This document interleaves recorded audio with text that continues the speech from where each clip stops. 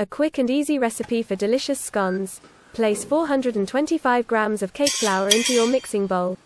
Mix in 5 teaspoons of baking powder and 50 grams of sugar.